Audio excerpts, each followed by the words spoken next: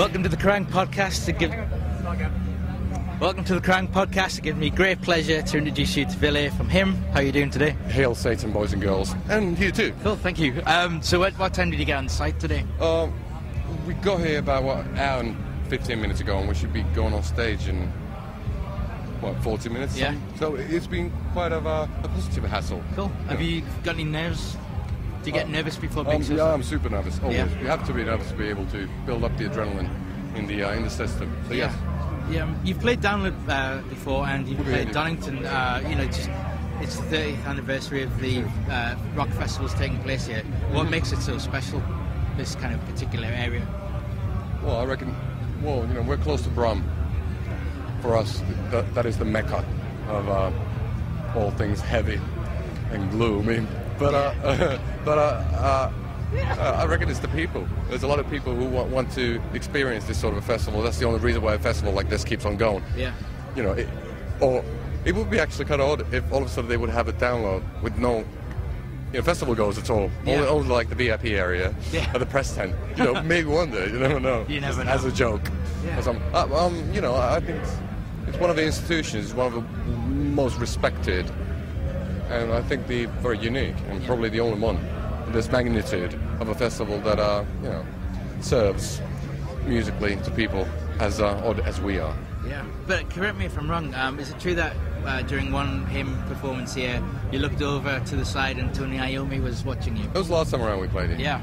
So how does it feel watching a man who basically invented heavy metal is watching your band at a big festival like this? The person who invited him over should have warned me beforehand, because I think I forgot all the lyrics, and I was stumbling about for a bit. I turned all red in the face and all that. I had like a fan hysteria moment happening within while I was on stage trying to perform. So that was kind of tough. Yeah. But no, it was lovely. And you appeared at, he came to see you at the Valentine's Day show at the Garage as well. Yes. We have some connections.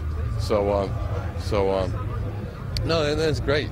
I hope that he likes it. Yeah. He likes what we do. I don't know, but even that doesn't matter, because without his efforts, and we wouldn't be here. Yeah. So. What's your favorite Iommi riff then?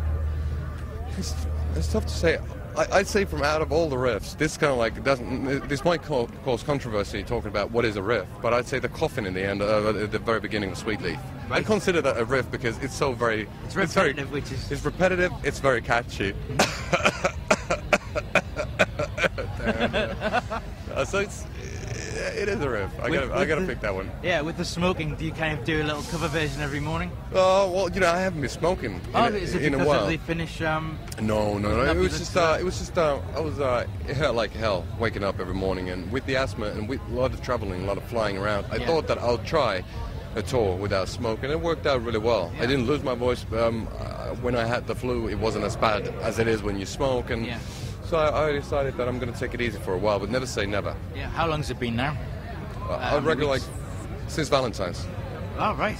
Wow. So 4 months or something like that. Wow. So I'm becoming more and more boring each and every day. That's great.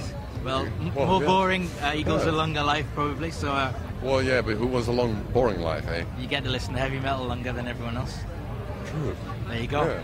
Well put. Enjoy your set today, and it's been great speaking to you. Yes. Thanks a lot. We shall rehearse the coughing behind the bar. There you go. Well done, mate. Thanks a lot. Thank you.